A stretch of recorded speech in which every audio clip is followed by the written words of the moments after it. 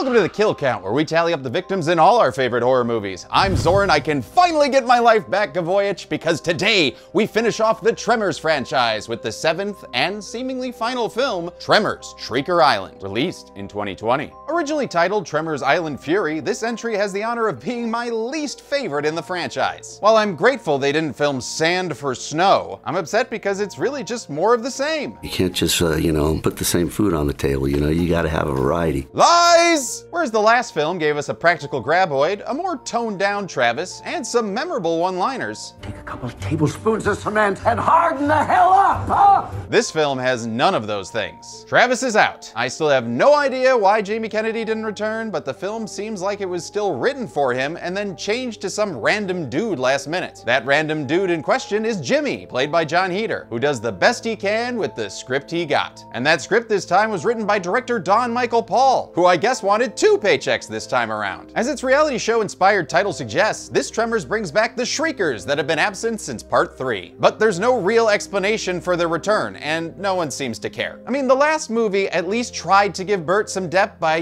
facing his own mortality and further bonding with his estranged son. But this movie's attempted emotional core rings hollow, especially with no Travis. Never thought I'd actually miss Travis! Yep, that's how much I don't like this movie. I will say the addition of Richard Brake as a scenery-chewing biotech mogul slash big game hunter is fun, but the rest of the characters are pretty one-note, including these 2 that are there the whole time but have like no lines. Seriously, watch for them. Michael Gross's Bert is a treat to watch as always, probably because he himself actually rewrites most of his own Bert lines. And I don't want to get Bert wrong.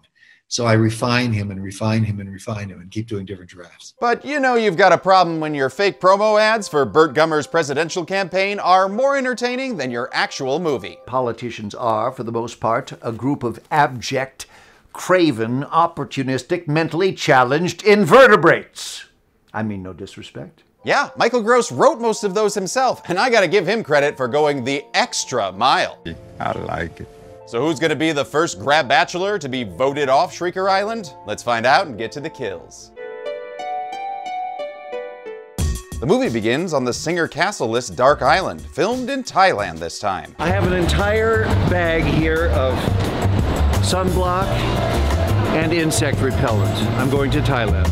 A park orphan does some Ezio-style acrobatics as he tries to stay 1 jump ahead of a graboid before he enters a field watched by the local NRA chapter. And when the graboid comes a-calling on some cans, this fella tells them to activate the poison darts that look like pee. Ah ha ha ha! This time I'm ready for pee jokes. The graboid leaps from the ground before it can even finish rendering. Seriously, I can't find the accent. And much like myself, this boy is unimpressed by the movie so far. So he runs off to find a title card. Shrieker Island, Mondays on Fox. Whoop, looks like the graboid got away. But don't worry, we've got a recognizable actor here. We're gonna bag this old baby tomorrow. That's Bill, played by Richard Brake, who was previously seen on the Kill Count in 3 from Hell, Mandy, and as a man whose mouth was desperately in need of some soap in Rob Zombie's Halloween 2. Fuck! Fuck! Fuck! Fuck!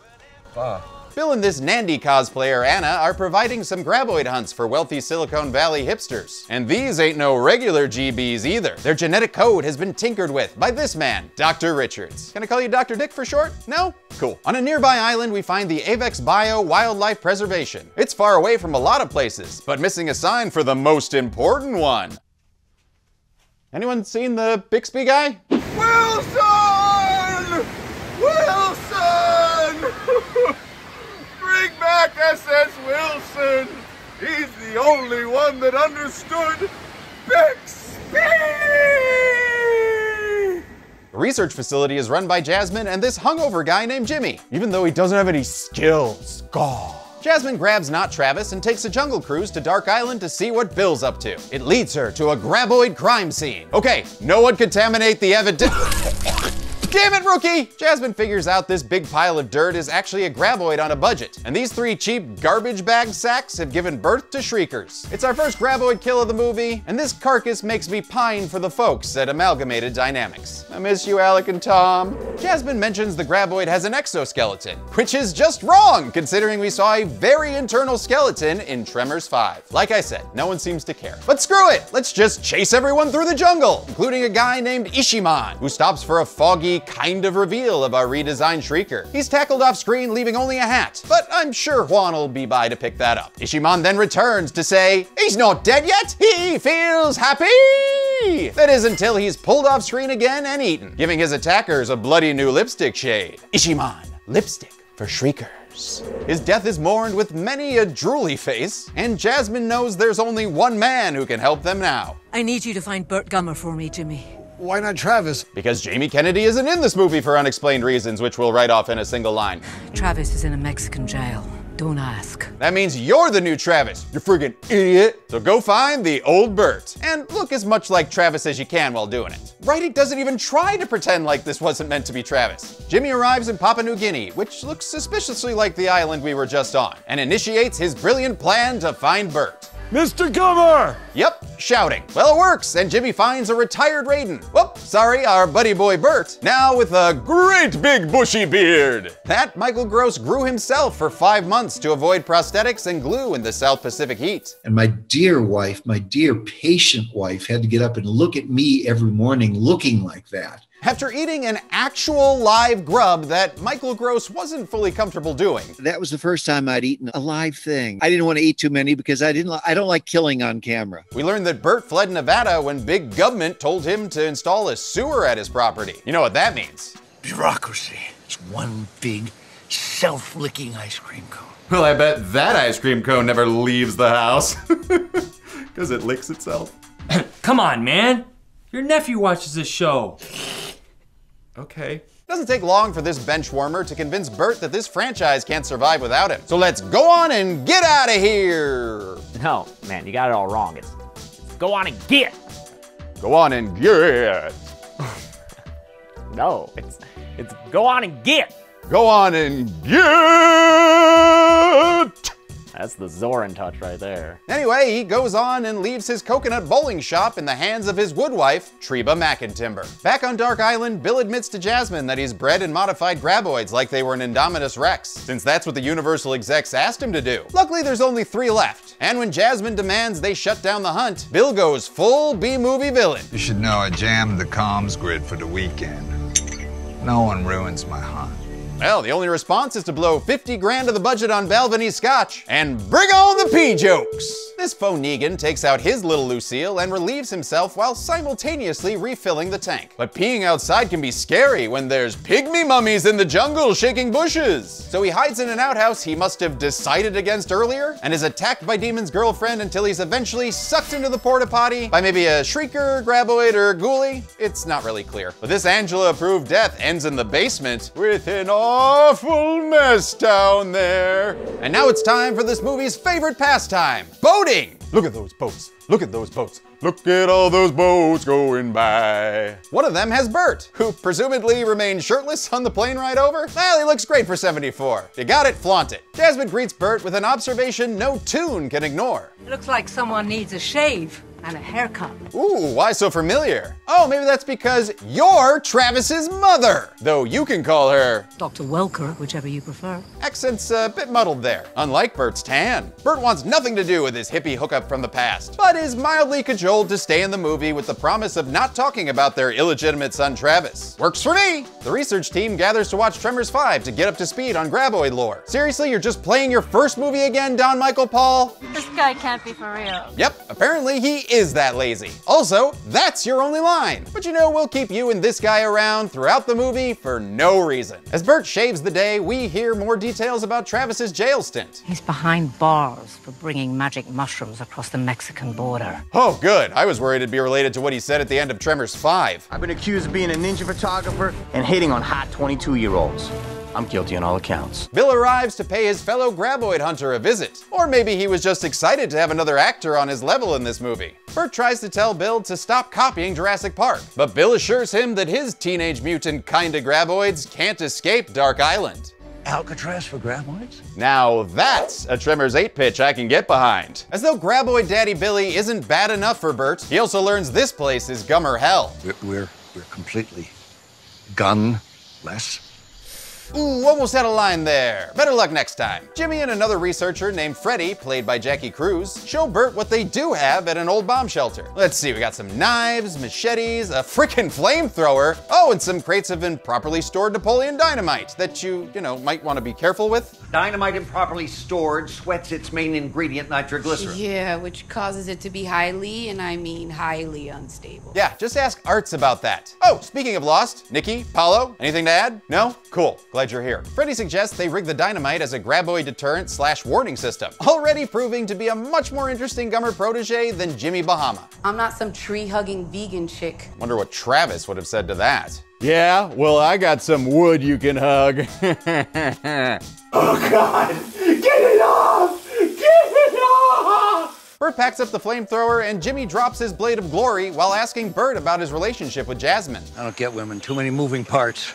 I can take apart and reassemble an AK-47 blindfolded, but women, I always want to talk about stuff. Bert's 80s stand-up material is paused when Freddy returns from her Fortnite locker to show him her new birdie back bling that doubles as a graboid alarm. Bert borrows some shades from Jasmine, which should help protect his eyes over on Dark Island from the blue-green Picaco vision. The hunters try and recapture the magic of Predator by endlessly walking through the jungle, but minus the epic music. The Predator stealing doesn't stop there either, as the Shriekers keep an eye on them and steal sound design. Yep, sounds just like Predator. But you're right, let's not make a graboid out of a molehill, as Bert questions why there are Shriekers after they no-showed the last two films. Hey, I'm wondering that myself, but instead of an explanation, we get a kill when one of them tackles and off-screen eats a bro named Wall Street. No idea how they didn't hear that, but it looks like money does sleep. Forever. The group's selective hearing comes back when they hear the Shriekers using their indoor voices. What the hell is that? Bioacoustics.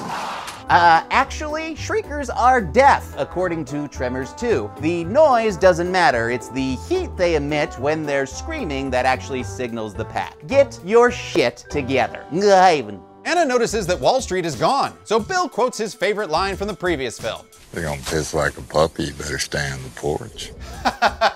A man's dead. The Shriekers somehow zoom their Predator vision before revealing themselves with a casual stroll. And there's no behind-the-scenes info on their new design, so I can't tell you why they look like voodoo priests with black tape over their nose nipples. They've leveled up their skill tree since Tremors 3, and their screams can now change frame rates and cause everyone to collapse in pain, as though they had just finished reading the script for the first time. Bert and the gang hear the screams and head towards them. Full boobs ahead! Shut up. Oh, sorry, Mr. Gummer. The Shriekers pick off our no-name cast, including Richie McGlasses, who slams into a tree that completely fell apart behind the scenes.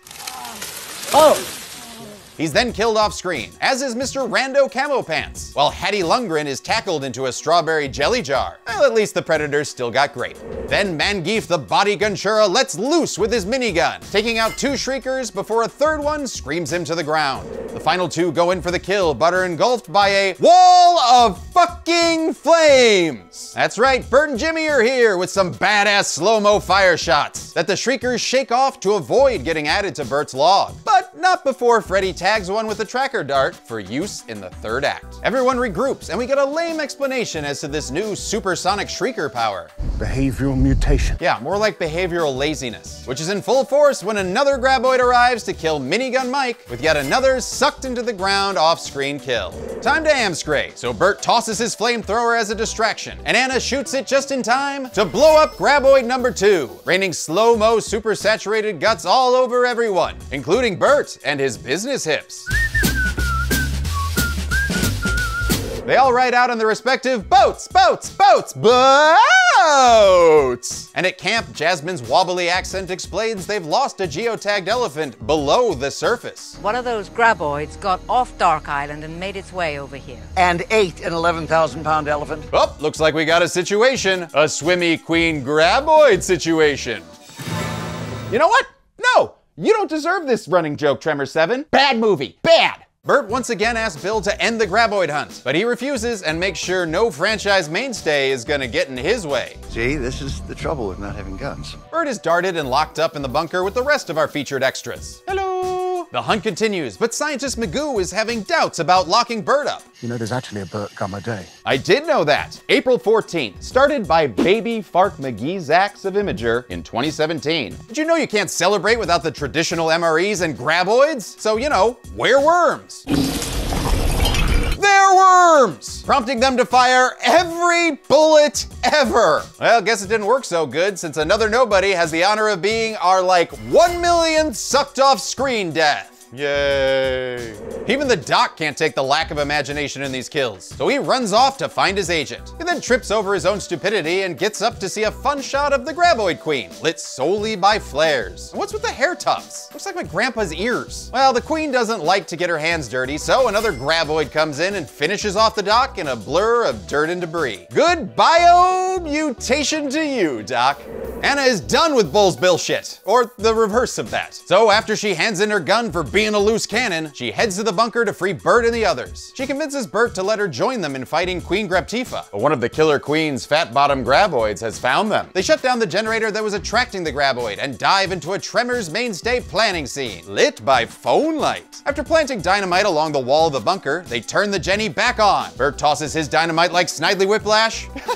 It's a ridiculous face. And the resulting explosion gives us an excuse for more slow-mo and lowers the Graboid count to 1. Don't forget about the Shriekers. Is what I said in the last 2 movies, but no one listened to me. The next day, this man referred to only as Bowtie expresses his thoughts after continuing to read this script. This is madness, Bill. Yes, it is. Oh, relax, man. I thought bow ties were cool. Oh, and Richard, I absolutely love your commitment to the insanity. I love it! Back at the research center, they've installed an explosive perimeter fence that, according to Jimmy, will totally frag the Graboids' asses. Don't say things like frag their friggin' asses. Bert Gummer can pull off that stuff, but it's not a good look on you. Well, not like, say, a bow tie, which makes me wonder how things are going over at Bill's camp. Yep, that's an actual cut in this movie. Right into the middle of an attack as if they accidentally deleted an entire scene. Well, with that, Bill fires the editor, a pistol, while Bert Shamrock shuffles through the jungle, arriving as Bowtie is killed by, you fucking guessed it, getting sucked away off screen. This time with a grabber tentacle on his head, but no one's vibro laughing here. Bert tries to convince Bill to turn the comms back on, but Bill's gone full Ahab and will not give up. Well, looks like it's time to kill Bill, as volumes 1 and 2 of the Grabbers yank him through the bridge, until finally, oh no! Mr. Bill is killed off screen. Oh, these deaths, you know, it just really, Richard, breaks my heart. No budget? Run out of ideas? Or just really fucking lazy? If you answered yes to any of these questions, you should try off-screen deaths. It's the easiest way to up your movie's body count without having to be clever by coming up with original ideas. Plus, those large kill numbers can help out lowly internet shows that rely on your copyrighted material for their income. Off-screen deaths. What you don't see can kill ya. According to Bert, Bill's death wasn't about food. It was personal. She's culling the weakest from the herd first. Oh, crap. That means I'm next. Okay, stole a chuckle from me on that one, but I won't let it happen again. The plan is to kill off the Shriekers over on Shrieker Island. But before heading out, Bert gets his Part 6 Jason cosplay on, and Jasmine apologizes to Bert for hiding Travis from him and the viewers of this movie. She didn't want to trap Bert into a life she knew he didn't want, and he understands in his own Bert way. We do the best we can with what we got. You know, it's a nice little acting moment for Michael Gross as Bert considers the life he could have had with Jasmine and their son, Travis. Let's go, son! No, Bert, Travis is your son, not Jimmy. Oh, boy. Bert and Jimmy head into this monster house and borrow more bits from Predator. Put mud on me like Arnold did in Predator. Whoa, whoa, whoa, careful, movie. You're almost at babysitter levels of Gen X dude references. Thought we were going Rambo. You go, Rambo. I've got the chainsaw. I'm going Evil Dead. Holy shit, you've managed to surpass it. They pop in some noise-canceling Raycons and begin their Shrieker slaughter. Or they attempt to, at least, as Jimmy eats dirt and is venom-licked by a Shrieker. This rejected Resident Evil design is eventually chainsawed to death, spraying nice practical goo on Jimmy as well as Bert, who hacks at and kills an off-screen Shrieker with his dual machetes. Meanwhile, Jimmy's been watching you, Shrieker. You're just Jimmy's type. So Jimmy goes full Mia on it, with a chainsaw blowjob which is intercut with with Bert getting hot and heavy with 4 Shriekers of his own. One of them tries to get away, but he takes it out when his small arm fires this nice hand-to-hand technique. Who needs guns when you got Pennsylvania steel? At the research facility, make way for the Queen as she sets off the perimeter traps, sending her into the fire while the rest go higher and higher. When Bert and Jimmy return, they learn that they're right on top of the Queen, and Bert believes it's his destiny to fight this worm god. Destiny's a bitch. Yeah, especially if you're a free-to-play player. Bert uses this Jamba Juice order of a map to plan a final showdown at the Devil's Punch Bowl. Jazz says Bert doesn't have to do this, and is worried about her inheritance if Bert dies. 3,000 MREs and enough munitions to blow the state of Nevada to Kingdom Come.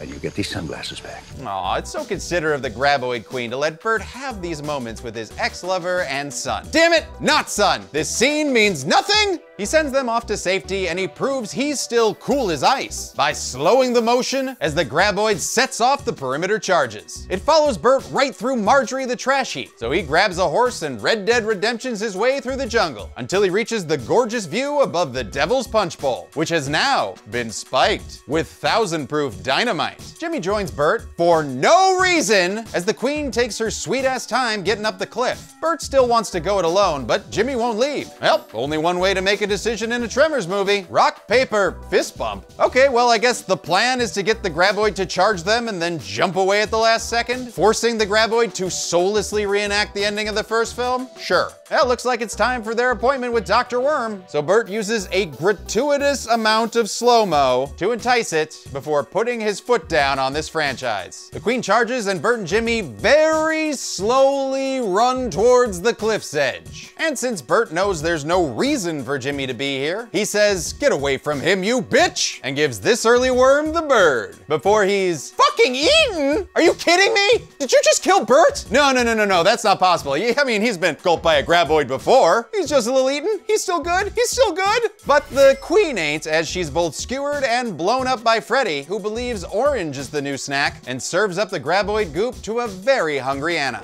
Everyone celebrates the victory and rushes up to join Jimmy on the cliff, but the celebration stops when they see Bert's hat and the kill count graphic verifying that yes, Bert Gummer, the star of 7 films and 13 episodes of a TV show, is dead. Eaten by a Graboid, then blown up, all while saving a character that wasn't even his son, that had no reason to be with him in the first place. Seriously, this decision pissed me off so much that I couldn't even sleep all night. Ugh. He wasn't this upset when my grandpa died. Where was my grandpa? Yes, he was. Also, how did his glasses survive and end up on the top of the cliff? We saw them get eaten along with his hat. Who earns? And to add insult to literal injury, Michael Gross tore his rotator cuff doing that jump, thus continuing a tradition in these new films of injuries that started with bruised ribs in part 5 and a chipped tooth in part 6. And subsequently it meant that Michael Gross was on painkillers for most of this film. That man is a goddamn professional, huh? As for this ending, they did film it 2 ways, with Bert coming back. But Universal, potentially wanting to reboot the series without Bert, decided to end the movie this way without his return. But I can't give up all hope, as we never did see a body, and Michael Gross himself hasn't fully ruled out a Bert return. Maybe he fights the next fight in a motorized wheelchair, with rocket-propelled grenades on the side. Anyway, this collection of people that means nothing to Bert or the audience, including the no-line nobodies, do a great job of being sad as they set up a makeshift grave for our hero. They leave meaningless trinkets on Bert's grave, and the final honor of placing his hat goes to this guy, who knew him for what, like 48 hours tops? As I've subtly hinted at, I'm not the biggest fan of Travis, but at least if this were his son, there would be some resonance to this funeral scene. Instead, we get nothing, as the movie ends with a shot of Bert's grave and a credit letting you know who to direct your anger at. During the credits, we do get a nice in remembrance montage set to John Alexander's Hallowed Ground, with optical flowed slow motion shots from across the franchise. And it all ultimately ends on a reminder card telling us to celebrate Bert Gummer Day on April 14th. Also, it tells you to pay taxes, cause Bert loved to pay taxes! Not like that was a plot point of the last movie or anything. How many people were killed when, you know what? I'm so pissed off right now I can't even do a pun. Ugh! Come back, Bert! Come back! Hey, Zoran, it's me, Bert Goober. I'm not dead. You're not Bert, you're dead meat assistant Ben. No, I'm Bert. Critical need to know penetration and whatnot. Ew, it's not even the line. You know what? I'm too depressed to do the numbers. I'm gonna go take a nap. I cannot believe that worked. Hi, welcome to the Kill Count. My name's Ben Bellevue, and today we're talking about Star Wars The Last Jedi. No!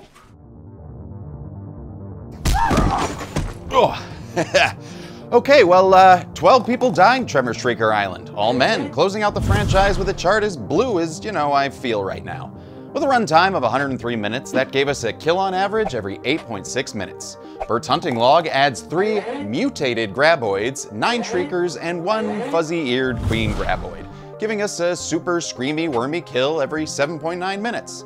And that leads to our first time ever franchise totals. The graboids, in all their forms, were able to kill and or eat 62 people, 55 men, 5 women, and 2 unknown. But that is nothing compared to the 198 graboid, shriekers, ass blasters, dirt dragons, and grabbers that Bert and his buddies were able to add to the hunting log, proving that Bert is the true mix master.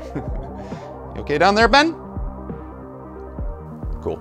I'll give the golden chainsaw for coolest kill to nobody. Sure, Bert is an important kill, but it's so meaningless and aggravating, I will not reward it. Dull machete for lamest kill will go to all the other kills in this film. Every one of them had people getting sucked off screen, and that just sounds really dirty. Can we say that? I've said worse. Bert's hunting trophy goes to the shriekers engulfed by Bert's flamethrower, since it'll look great on Michael Gross's reel while he looks for a new job. And that's it. Tremors Shrieker Island came out in 2020 and is the latest and possibly final film in the franchise. Unless, of course, the Bert Gummer for President ads are to be believed. But a new battleground lies ahead.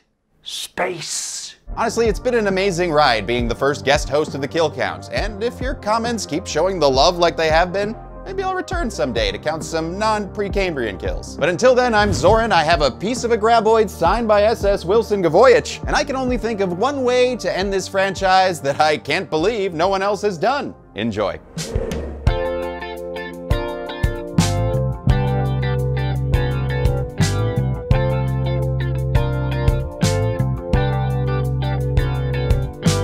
We've been covering this franchise for 1,000,000 years. And I bet that our subscriber counts lost 1,000,000 more.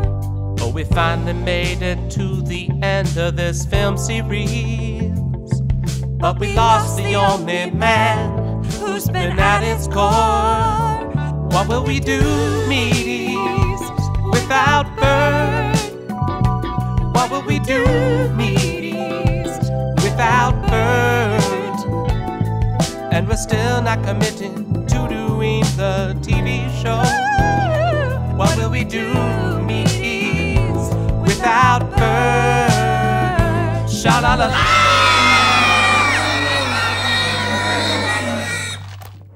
We did it! We made it through 7 Tremors movies! Yes, thank you so much, James! This has been, oh, so long. It's been a very long time, but it's been a lot of fun. So yeah, thank you so much for watching. You know, we can't be done with Tremors just yet because Bert Gummer Day is next week on April 14th. And so I've got something very special planned for the channel. I'm not gonna tell James about it, I'm just gonna post it. No, it doesn't work like that. I know all about it. Fine. Also, man, I am so curious to hear your thoughts about covering the kill count, and I'm sure many of those people are too. So we're gonna have a live stream discussion on Saturday the 16th at 8 p.m. Eastern, 5 p.m. Pacific, where we're just gonna talk about how it was for you to take on that mantle. And you introduce some fun stuff to the series, like the fake ads, might keep those going, and the cameos from the Dead Meat team. I love showing them off to the audience. And I love that I was able to get every single member as a cameo in these Tremors kill counts. Oh, not every member, Zoran, but I'll show you. Oh shit, what time is it? Oh, I need to post a new TikTok. Okay. Be good people.